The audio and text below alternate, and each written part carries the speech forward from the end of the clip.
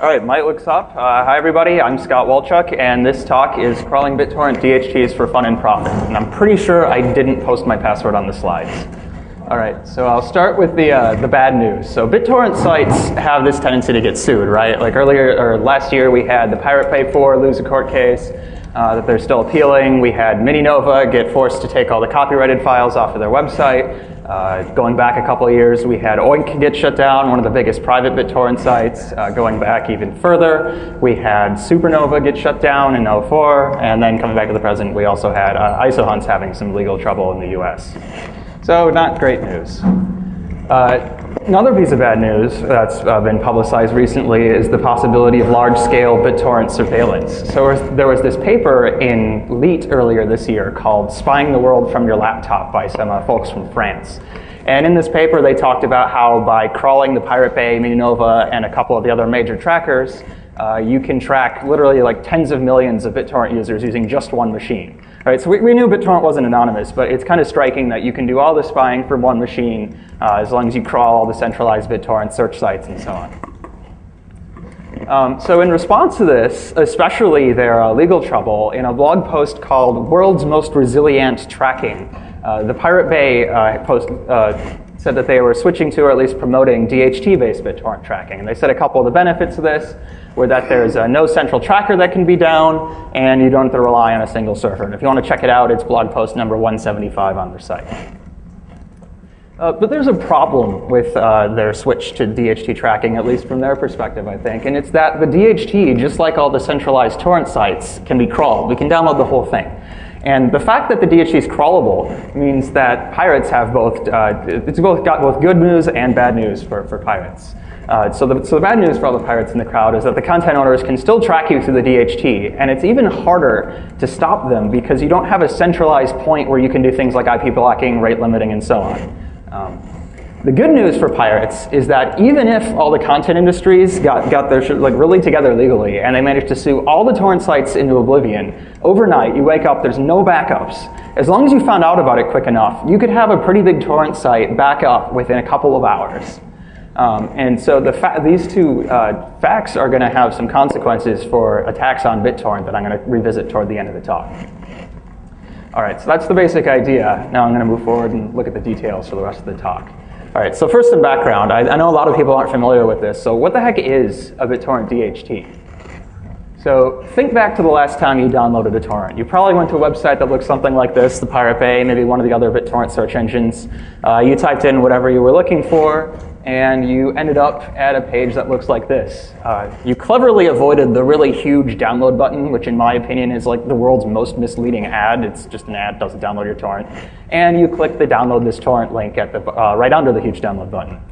And your BitTorrent client fired up, and it connected to some people around the world and downloaded your files. And so the question I'm going to talk about is, how does your BitTorrent client find those peers? So the old school way of doing this, from the original BitTorrent design, is to use a BitTorrent tracker. And the trackers are a bunch of servers that are listed in the .torrent file. Let's say that's your laptop in the lower left there, 123.4.68.81. Your tracker or your laptop sends an announce request to the tracker for the info hash of the torrent, which I've represented as hex 1234AB, etc. And for purposes of this talk, the info hash is just this magic random-looking string that uniquely identifies the torrent. Tracker says, okay, I know that 123.4.68.81 is downloading this torrent. Great, it makes a note of that, and it sends you back a list of other peers that also announce themselves as downloading this torrent. So, and then your BitTorrent client takes that list, connects to them, does the BitTorrent magic, and you get your files. But there's a problem with the centralized method of tracking, and it's that trackers tend to go down. And by go down, I mean mostly that they tend to get sued, right? If I remember correctly, one of the Pirate Bay's big legal problems was that they were running a tracker, hence the blog post. So what you really want, and this is like a canonical distributed systems failure where you have one server that goes down and your system stops working. So what you really want is something more reliable. And what the BitTorrent developers have been pushing forward for the past couple of years is tracking with distributed hash tables, which I'll abbreviate for the rest of the talk as DHTs. So what is a DHT? Well, so there's actually years of academic research on this that I'm going to condense into about 2 minutes. In short, it's a peer-to-peer network, hence the distributed, that stores key value pairs, hence the hash table. So it's the big hash table in the sky or in the cloud, if you want to use the recent term. All right, so how does this work? You have your laptop again, 123.4.68.81. You can store a value under a key. For example, you might store 1 under the key ONE. And you can look up a value by key. So you might do a get for the key TWO, and if all is right with the world, you get the value 2. All right, so it's just a big distributed system that implements a hash table like a dict or a hash in Perl or Python or your other favorite programming language.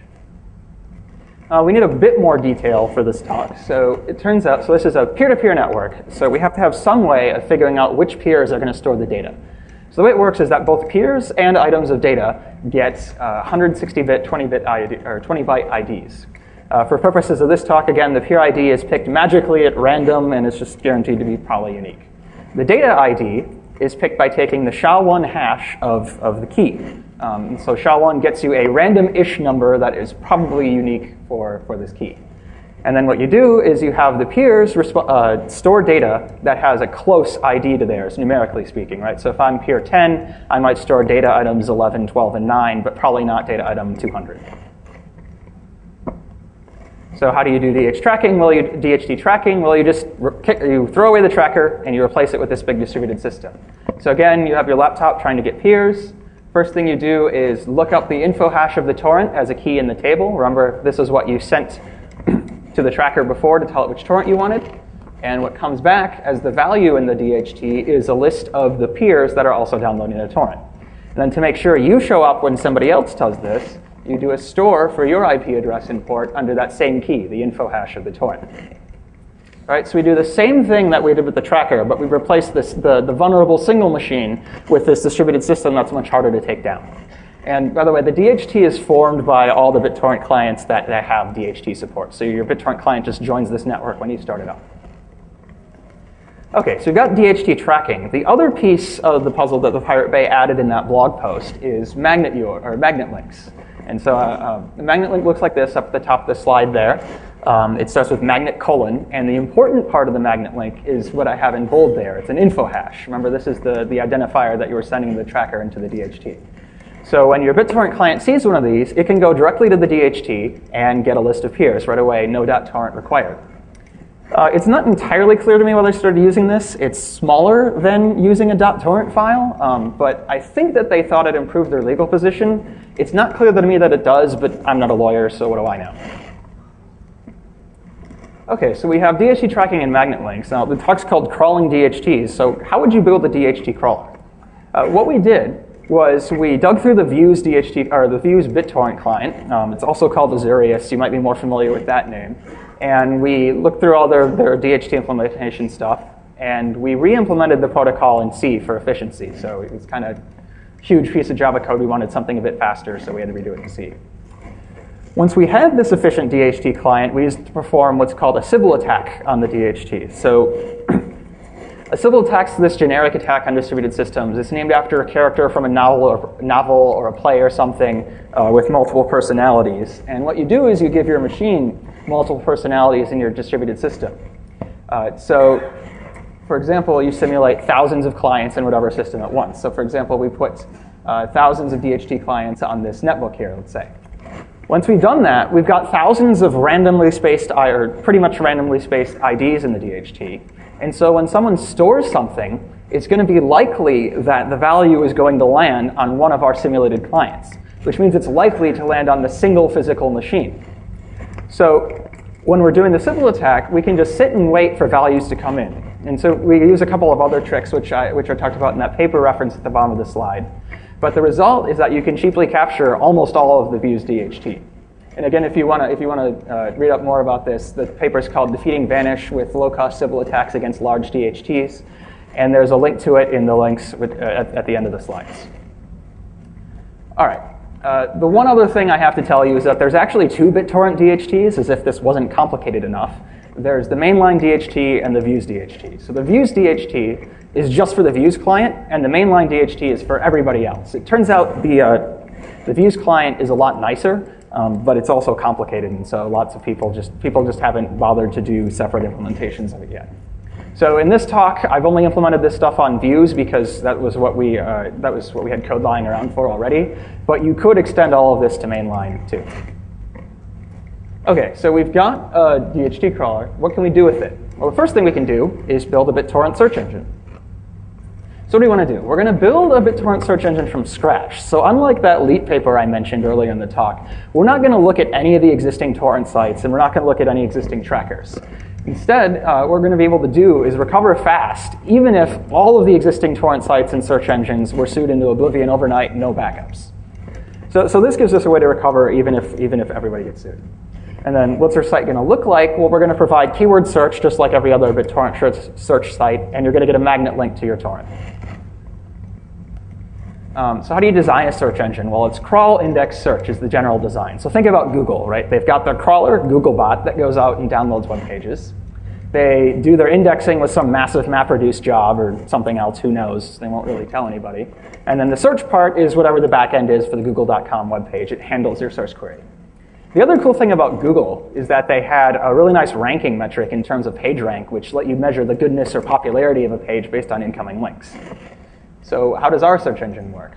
Well, again, for the crawler, we just use the DHT crawler that I just talked about. The indexing step is just a Python script that imports the result, the DHT, into Postgres. And the search is PostgreSQL's keyword search. For ranking, we actually have it a lot easier than Google because we're getting those lists of peers that we would have that normal clients would have gotten from the DHT. So if you want to know how popular your torrent is, you just count the size of that peer list, and that's how many people are downloading it, which is probably a pretty good guess at how popular it is. But there's a problem. So if you build a DHT crawler if you go read that paper, you build a crawler for the Views DHT, and you actually download the whole thing, you're going to find out that what you got are pairs of the SHA-1 hash of the info hash of torrents and a list of peers. The problem is you can't build a torrent site out of that because you need to give people the info hash, and the whole point of SHA-1 is that it's supposed to be one way. It's hard to reverse, so you can't calculate the info hash of the torrent from what you get there. So the way we worked around this is we found this other record type in the Views DHT called a torrent description. The Views client actually stores these in the DHT to support its own prototype search feature. That's not, as far as I know, it's not exposed in the interface yet. And the torrent description looks like that last point on the page. This is B encoding, if any of you are familiar with the details of BitTorrent. Again, the important parts are in bold. So there's the title of the torrent, which is Fast and Furious here. And then there is the info hash, which is that big hex string in bold. So if we take this torrent description, we can connect the title and the info hash to the list of peers just by calculating the SHA-1 of the info hash ourselves and matching it up with our database using a join. All right, so that's how we get over this SHA-1 problem, and that's what lets us build the search engine. The indexing is just a Python script. It does a pass over the logs and does a bunch of insert statements into Postgres. Nothing too exciting there. The search, likewise, is just a big SQL query, and you could build the website in PHP or Django or whatever web framework you like. All right, so you put this all together, and you can build a big search, and you can build what I'll show you in a second is a big search engine pretty fast. Now, the other side, or I guess the dark side or the light side of this, depending on which side you're on, is that you can also spy on BitTorrent users if you want to do things like sue them, right? So how does this work? Well, you do the same crawl that you did for search, you just repeat it over time. So you run your crawler many times over several weeks, days, years, whatever. And you run the same importer, and you get two database tables. You get the peer lists that you would have gotten from the DHT, and then you get a table full of torrent descriptions. So if you want to take an IP and see what files they downloaded so that you can tell the right people to sue them, or take files and map it to IPs, you just do a join on these two tables, which is a really basic database operation where you take two tables and see where they're the same. And again, you just do it by taking the SHA-1 of the info hash and matching it up with keys you got from the DHT. And that gives you content to IP mapping. So the rest of the talk, so how well does this work? So what we did was we ran our crawler for 2 weeks and 2 days. We did 3 crawls per day, 1 every 8 hours. And we set the crawl to simulate 8,000 nodes in the DHT for a period of 2 hours. Our model for how well the crawler works predicts that this should show you about 20% of the contents of the DHT. So this isn't a full crawl, but as you'll see in a second, we can do it really fast. So how big a search engine do you get? Well, our average crawl created a search engine that would have had about 1 million torrents in it. For comparison, this is a pretty good fraction of what the Pirate Bay has. They indexed about 2.8 million torrents last time I checked. So it's not a complete replacement. People aren't going to build torrent sites like this if they don't have to. Excuse me. But it's a pretty good fraction, and it turns out we find that the most popular torrents are a lot more popular than the rest, so torrents don't have a long tail distribution. So as long as we get most of the most popular torrents, we're actually doing really good. How long does it take? The crawler runs for about 1 hour and 20 minutes, 80 minutes. and you have to wait about 20 minutes for all the import into the database and the indexing to happen.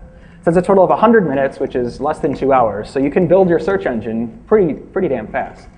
You can go even faster if you've got more bandwidth. So if you want to pay Amazon for running your crawler on EC2, great.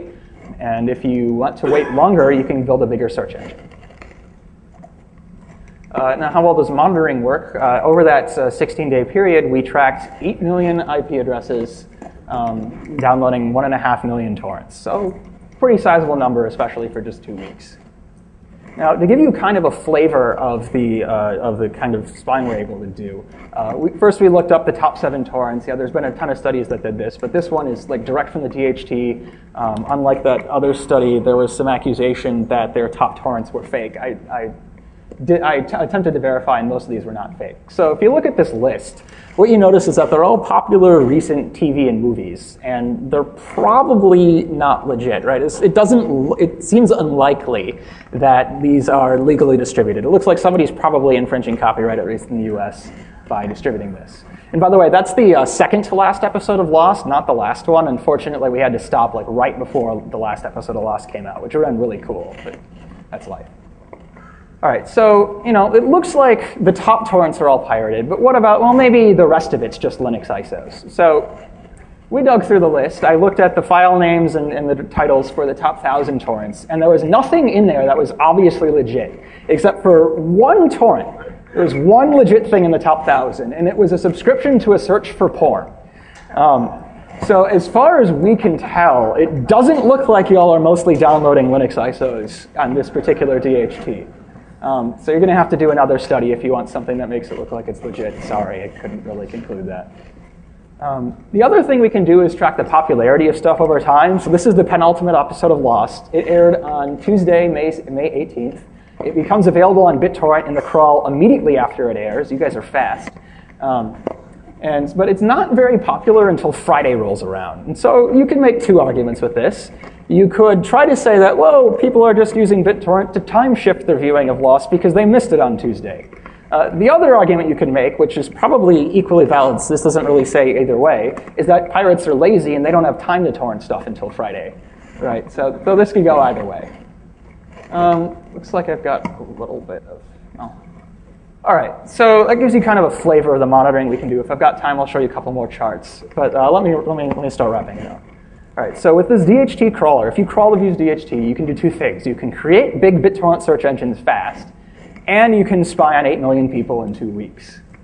Now, one thing we conclude from that is that there's not really a whole lot of point in all these lawsuits against torrent sites, right? There's not really cut off the head and the body will die. It's more like even if you cut off all the heads, we'll just grow new ones in 2 hours. So what's really the point? The flip side of this is that even moving to the DHT is not going to magically turn BitTorrent into some anonymous protocol, right? Even if there was only DHT tracking, it's not going to help people hide because we can spy on people using just the DHT.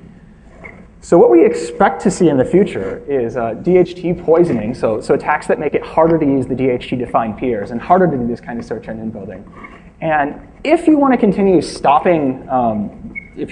trying to stop BitTorrent by suing people, the only people really left to sue are the users and the releasers, which I imagine is a big portion of the audience. So look out for lawsuits. So here's a couple links. The top one there is just the basic views page about the DHT. The second one there is really important. It's on the slides on the CD. It's going to have updated slides. It's got a link to the paper that goes with this talk, which has more pretty charts, and it's got a client for the Views DHT. And then those are the 2 papers I referenced. The top one there is Spying the World from Your Laptop. Bottom one is our paper, which talks about how to build a Views DHT crawler. I think I got 1 minute, so I'll show you one more pretty chart. This is torrent popularity on a log-log scale. So the scale is not linear. The little inset there has a linear scale. And just the cool thing about this is that the most popular torrents are really popular, but popularity falls off super fast. So if you catch like the top, I think it was 17% of torrents, you've got almost all of what's interesting. Right, and I think I'm out of time, so I will take questions in the Q&A room. Thank you.